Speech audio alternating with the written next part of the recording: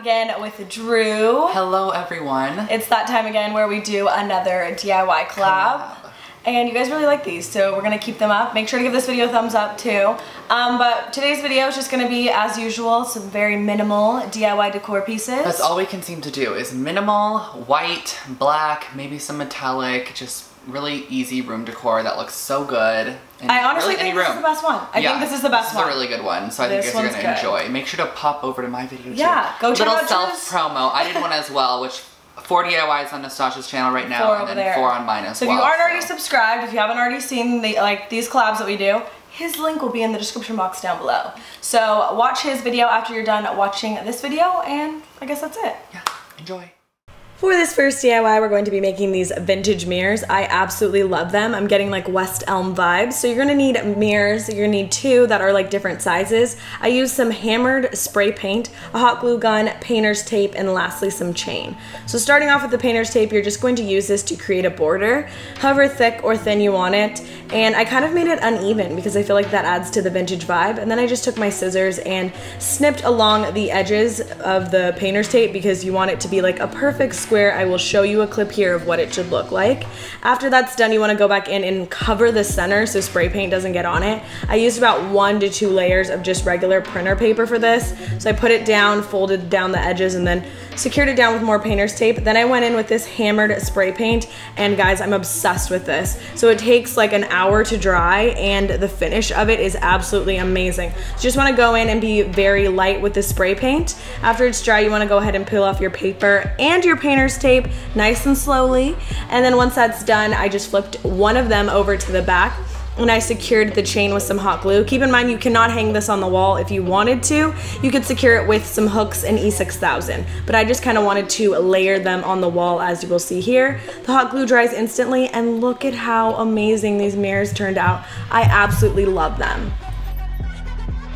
For this next DIY, we're going to be making this geometric plant holder. For this, you're going to need some wooden dowels, spray paint, a mini saw, a paper mache pot, some foam, a fake plant, a hot glue gun, and a ruler. So for this, I'm just taking my spray paint and spraying 2 coats of this chalkboard paint to the paper mache pot. After that's done, you're gonna take your saw and be really careful with this. So you're gonna need a total of 8 pieces for this DIY. So my measurements that I'm using for this are 4 inches and 8 inches. So you're gonna need 8 of the smaller ones and 4 of the larger measurements. So starting off, you're going to hot glue them together in this formation. You're going to need 2 of these little squares that you'll be making. So just take your hot glue, add a little dollop. Be very careful with this. You want it to be nice and precise or else the plant will not stand up.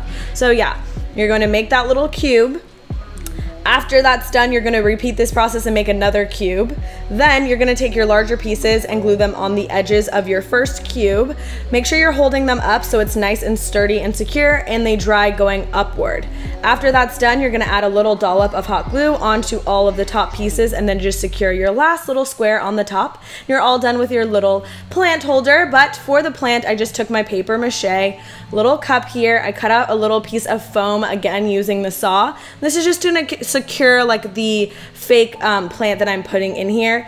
If you're going to use a real plant, it's going to be a lot heavier, so I would not recommend it. So I'm just sticking these little leaves in the foam just so it can appear a little bit nicer and I can really control where the leaves are going to fall. And after that, you are all done with your new plant holder. For this rustic stump stand, you are going to need a little stump piece, some wire, a wire cutter, a hot glue gun, and lastly for this, you're just going to need a ruler. So taking my ruler, I think I did measurements of about 7 inches. So you're gonna cut 1 piece of wire to the 7 inches and then just make 2 more the same length. So they should look like this when you're done. And they're very easy to bend and shape. So you're gonna bend them into almost like a horseshoe shape, but you wanna have 2 flat ends on the side of each of them, and this is what's gonna help it stand up. So I'm inserting a clip of what your little wire pieces should look like here. This is what you're going for. So after that's done, you're just gonna take a ton of hot glue, and yes, hot glue will work for this. I've tried it, my candle's still standing really nicely on this, so just use a ton of hot glue and then kind of lift the pieces of wire to secure it down all the way. And again, just repeat this process. I would just use a ton of hot glue just to really make sure it's nice and secure. And after that, you're all done with your new rustic stump stand. This is definitely my favorite. This abstract word canvas turned out so well. So for this, you're just going to need some cardboard letters, a canvas, I use black acrylic paint, and lastly a hot glue gun. It's super simple. So I'm spelling out the word Gucci, and you're just gonna paint 2 layers of this black acrylic paint onto the cardboard letters. I will link everything down below, by the way. And yeah, after those are nicely painted and done drying, they take about like 15 minutes to dry. I arranged the letters, and you want them to go in like a circular formation. This is what's making it abstract. So after that, and you've placed them where you want them to go, just take your hot glue, add a little bit of it, not too much. You don't want it to like overflow onto the top of the letters, but just place the letters down and kind of like gently tap them. And you're just gonna repeat this process for all of your different letters, and it dries instantly, and you're all done with your new canvas. So those were all of the DIYs. I hope you guys enjoyed this video. Be sure to click on that and subscribe to Drew. Thank you for watching, and I'll see you in my next video. Bye!